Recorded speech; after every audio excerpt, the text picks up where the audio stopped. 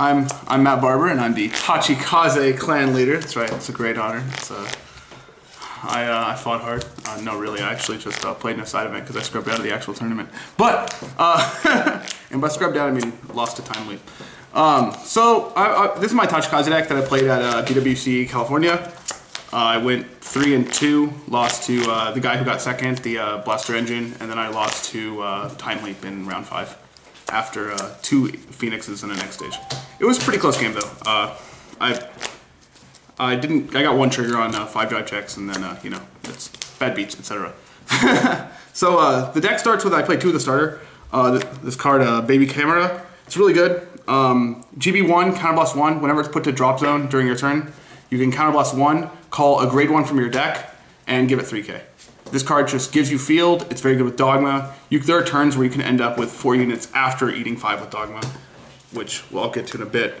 And this card just sets up, gets your unflip engine going, and make sure you have counterblast and strong grade 1 boosters for the rest of the game. For the grade 3s, the most important one is for Gaia Emperor. This card is pretty good.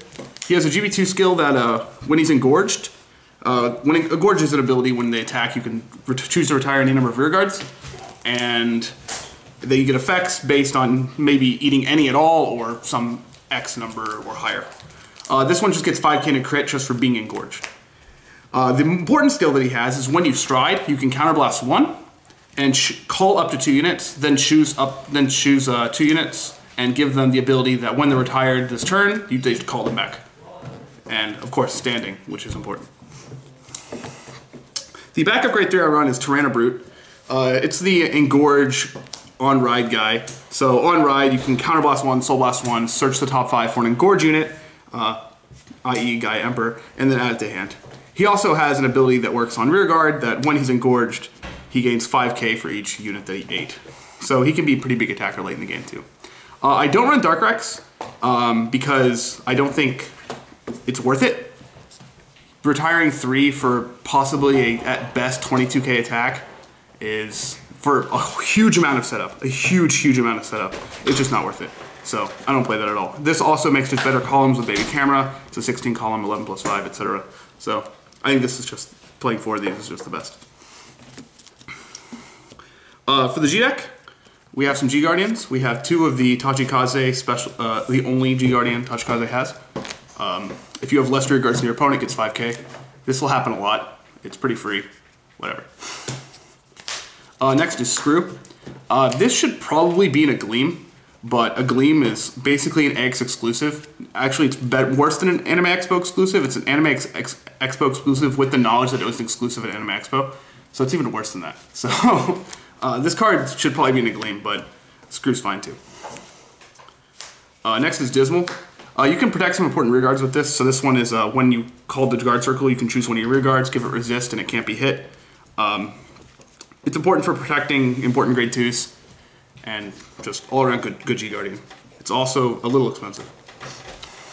Seabreeze. So if your opponent just didn't ride after grade 2, then you can counterblast 2, stride this, discarding any card, and start getting your GB1 skills active. This deck doesn't really need to do this. I'm kind of considering cutting this for something, but we don't have enough support to actually cut it anyway, so it's not a big deal. But run it, it's there, why not? So the next one is this guy. This is Archrader. So this guy doesn't have Engorge, and he's going to be the first thing that gets cut whenever new support comes out. But when he attacks, you can retire one of your rear guards. He gets 5k, and on hit, you can retire one of your opponent's units. Very medium. I would not use it that often. I guess you use it if you're not on Gaia for some reason, but otherwise I just don't ever want to stride this card. Next is Hammer Gavolt. This is a pretty okay stride if your opponent leaves like a front row rear guard that you really need to kill. Pale Moon leaves like a clown laying around or something, you just want to get rid of it. It's just get it dead. So this guy's fine. He engorges 2, so it's perfect for Gaia's skill. Basically, you can just call back the column that you retired. And then he gets 3k, and when he attacks, you just pop a front row. So that's about it. This is probably the main first stride. Gradugigant, if you engorge 3 units, he gets 5k for each, and then you draw a card. So a lot of times against like Grand Blue or Pale Moon or something, your opponent won't have a field, or sometimes your opponent just won't have a field anyway. And then you just stride this guy, get a draw, get some extra attacks, and keep going. Next one is Twin Tempest. This is the GR for the clan. His ability is you can, at the end of the battle, which he attacked the Vanguard, you can Counterblast 2, Soul Blast 2, retire 3 rear guards, and destroy all rear guards of all fighters. You will rarely use this. It's pretty good whenever your field's like all locked up, playing Link Joker or something. You want to clear out your opponent's field or like some irreplaceable pieces. But the cost is so astronomically high. Like the Soul Blast 2 cost even feels high. And I'll talk a little bit about that when I'm working when I get to the grade 2s. But this card, I mean, you might as well run one. Its effect is useful enough to earn 1 slot in the G deck. But I think maybe one day we'll just have better cards. But I think you'll probably keep one of this even when new support comes. And the most important card in the G zone is this guy. Absolute Ruler Gluttony Dogma. A full 4. You cannot play less than 4 of this card. You are not allowed to play this deck and play less than 4 of this card. This is the only reason you play this deck. This card is nuts. So let us read the card together. So it has this engorge ability. But when it becomes engorged, so it's GB2. When it becomes engorged, you can flip up a copy of itself. This is why you need at least an even number of them, aka 4. If you retired 3 rear guards, it gets 10k, sure. But if you retire 5 rear guards, it gets the following skill, once per turn. At the end of the battle at which this unit attacked a Vanguard, restand it, it loses drive check +1. So you have 3 drive checks on the first attack. It restands and loses a drive check, then you have 2 drive checks. So 5 drive checks in a turn. If we've learned anything about Vanguard, is that strides that give you 5 drive checks are fantastic. And this guy is no exception. Next stage. Yeah, that next stage guy. But this one also is going to give you extra attacks while doing so, because of his engorge ability and Gaia's stride skill, along with a certain friend who is a big help. So you need 4 of this. You cannot play this deck without 4. 4, 4, 4, 4.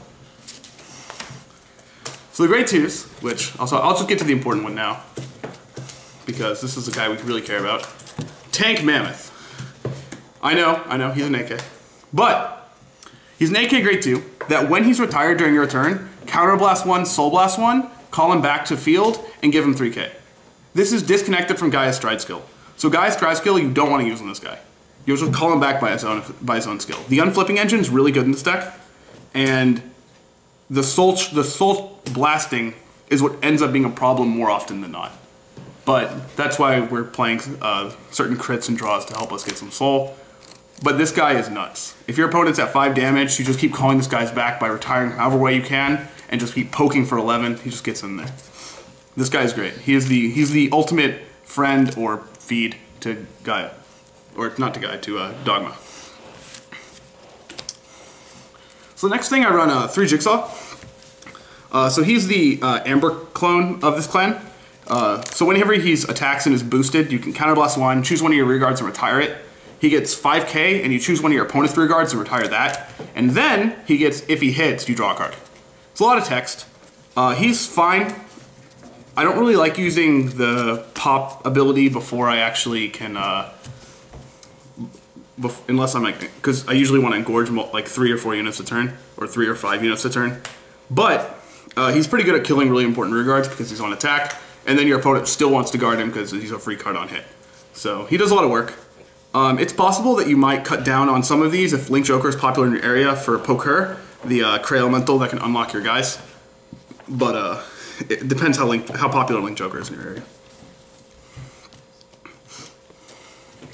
The next one I play is Sarcoblaze. I play a full 4. This could be changed, but I haven't really found anything better. He is engorged, and when he's engorged, your opponent can't guard with grade 0s. So him together with Tank Mammoth create a pretty strong grade 2 game. Since neither him or Tank Mammoth are GB1, you can just start attacking at grade 2. Just start eating your own stuff, etc. And it's just it can be a lot of early pressure if you really want it to be.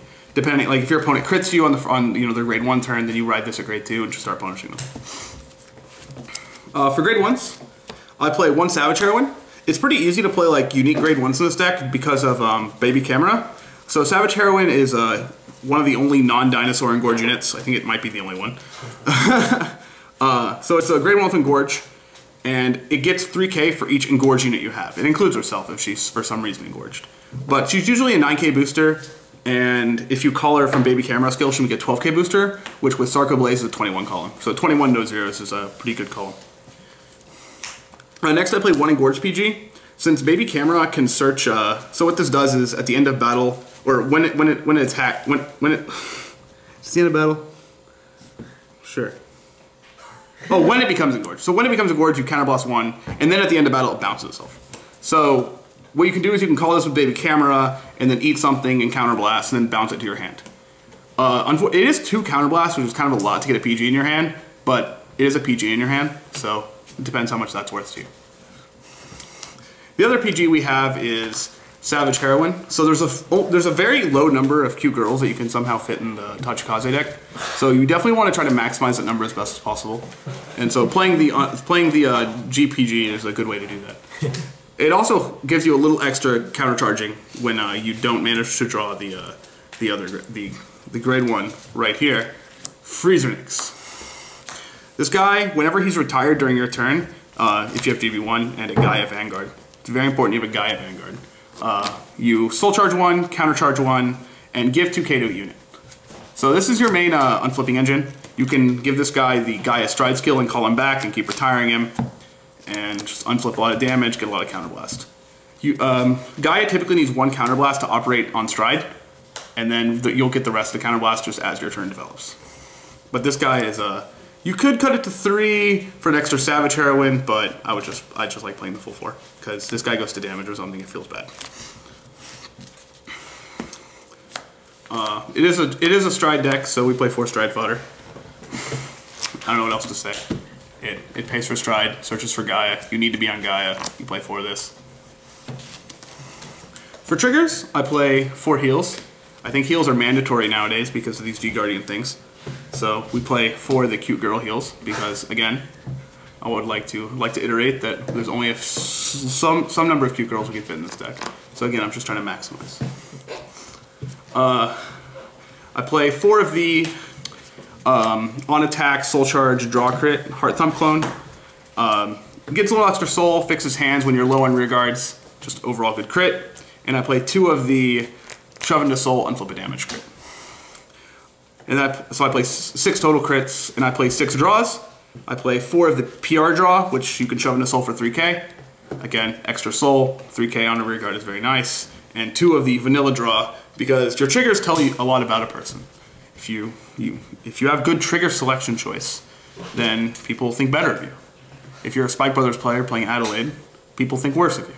And you should know that. Oh, Gabe's gonna download this one. Yeah. So that's my deck. It's really fun if you like kind of a combo-y deck with a kind of a hint of retire and a lot of restanding and a huge restanding Vanguard. This deck is just a blast. All right, that's my deck, and I hope you all enjoy it.